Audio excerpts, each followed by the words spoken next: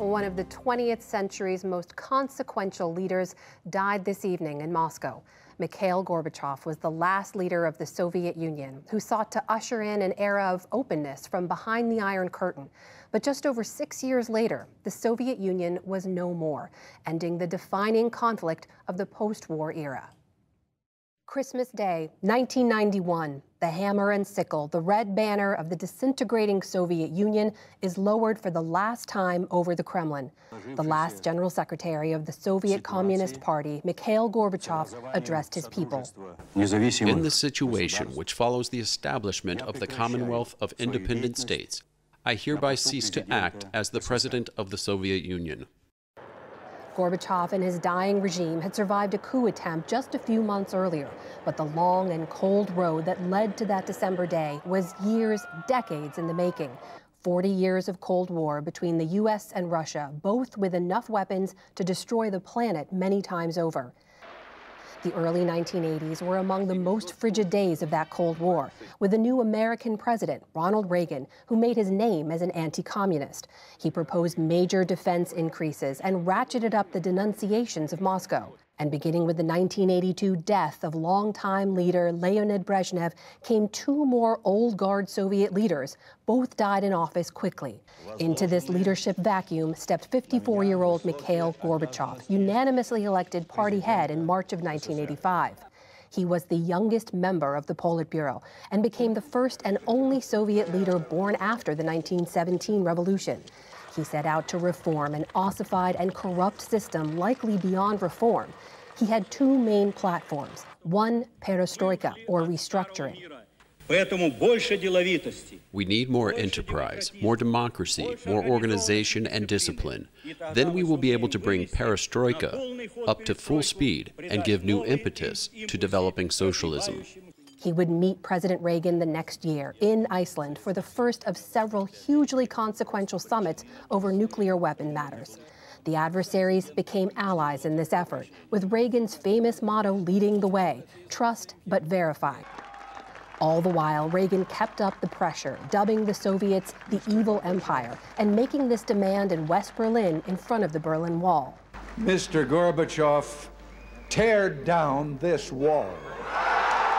In 1989, the Berlin Wall began to crumble, the death throes of more than 40 years of communist domination that would end with Gorbachev leaving office that cold Christmas night. He died today in Moscow. He was 91 years old. For more on Mikhail Gorbachev's legacy, we turn to Andrew Weiss. He served in the George H.W. Bush and Clinton administrations at the Pentagon, National Security Council staff, and the State Department. He's now Vice President for Studies at Carnegie Endowment for International Peace, a think tank. Andrew Weiss, welcome back to the NewsHour. Thanks for being with us. It has been said that very few leaders in modern history have had the kind of impact that Mikhail Gorbachev did. Do you agree with that? Is that a fair assessment? It's a very fair assessment. When Gorbachev came into power in 1985, the Soviet Union was a formidable multinational empire. It had an enormous external empire in Eastern Europe. And by the time he left office, the Soviet Union was no more, and the countries of Central Europe were independent. So it was a remarkable mixed legacy. Those policies we mentioned, perestroika and glasnost, what should we understand about those? What was behind Gorbachev's push for those reforms? So when Gorbachev took power, the Soviet Union was basically a stagnating society, which in the eyes of the Soviet leadership needed to keep up with the West. But Gorbachev unleashed these reforms, perestroika, the policy of trying to introduce new, more democratic governance and some form of a market economy, as well as glasnost to try to open up some of the dark spots in Soviet history. It was his idea that that would somehow humanize or modernize the Soviet system. In the end, it proved to be the undoing of the Soviet system. It was an unreformable system, and Gorbachev didn't seem to really understand that at the beginning. He kept improvising, and as he improvised, things only got worse. And that basically spelled the demise both of Gorbachev's political career as well as the Soviet system itself. How was he viewed by the U.S. at the time? How did the Reagan administration view his reforms? With skepticism? At the outset, the Reagan administration was quite skeptical, but then British Prime Minister Margaret Thatcher helped convince her counterpart, Ronald Reagan, that Gorbachev was someone you could do business with. And the two leaders did remarkably important work on strategic nuclear arms control. And then when President Bush, the elder President Bush, came into office, they ensured that the Soviet Empire's dismantlement in Eastern and Central Europe would be peaceful, and that those countries, including Germany, which was allowed to reunify, could go their own way. That was a remarkable achievement. But at the same time, Gorbachev's policies toward the components of the Soviet Union, what were then known as the republics, really tarnished his reputation in the eyes of U.S. officials. Andrew, a Kremlin spokesperson has since put out a statement saying that President Putin is expressing his deepest condolences on Gorbachev's passing. We know that Putin has called the collapse of the Soviet Union the greatest geopolitical catastrophe of the 20th century. Do we know what the two men thought of each other?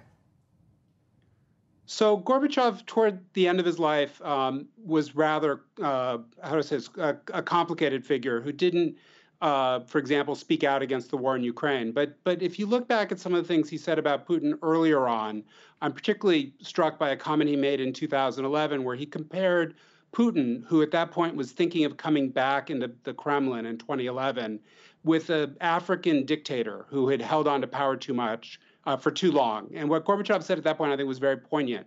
He said the only thing that's important in such situations for those leaders and the people around them is holding on to power. I believe that something similar is happening in our country right now. What about his reputation in Russia? How is he viewed there? Gorbachev was wildly unpopular in Russia. He was seen as a person who had basically ruined the country, had pulled it apart, had removed its ability to sustain itself. The economy was in shambles by the time he was forced from power. And in many ways, the popularity Gorbachev enjoyed in the West is simply not, you can't find people except for a very small number of Russian liberals who would speak so warmly about him today. So many events of enormous consequence during his leadership, Andrew. In the few moments we have left, is there any way to kind of sum up what you believe his legacy is today? I think that Gorbachev ignited seminal reforms inside the Soviet Union, as well as in what was called the Warsaw Pact, the Soviet satellite countries in Central and Eastern Europe, and that is probably the single most important part of his legacy. His achievements at home, though, are far more complicated, and I think that we're still dealing, frankly, with the wreckage of the Soviet Union today, with the horrible war that's going on in Ukraine.